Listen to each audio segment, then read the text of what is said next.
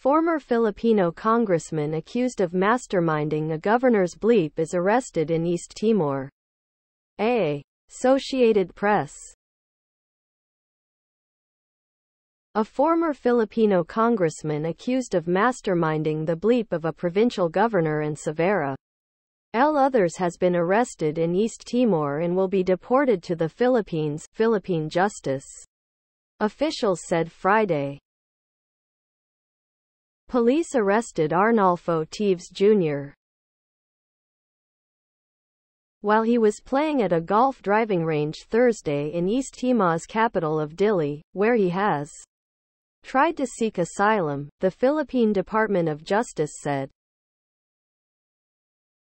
Teves is facing bleep charges in connection with the bleep of bleeps. Below are your comments. With so many multiple resources, the legal battle will soon begin and may never end before the expected lifespan of the accused. Justice delayed is justice denied. Just wait until Teves is convicted in the lower court, then acquitted by the courts of appeal or the Supreme Court for a million reasons. Look what happened to the Reyes brothers who fled the Philippines when they were indicted for bleep of the environmental activist drive. Ortega. Look at what happened. When I lived there, 60s, the man who had the most guns wins. The bad guy would go around to different barrios and tell the mayor, I want this many votes from you.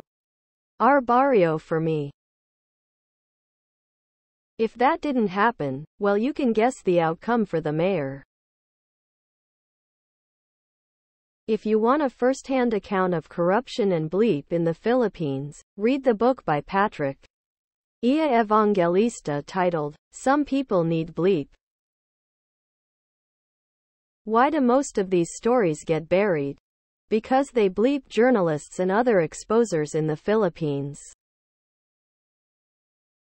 The value of a political office like governor is the amount of funds to be pocketed through corrupta.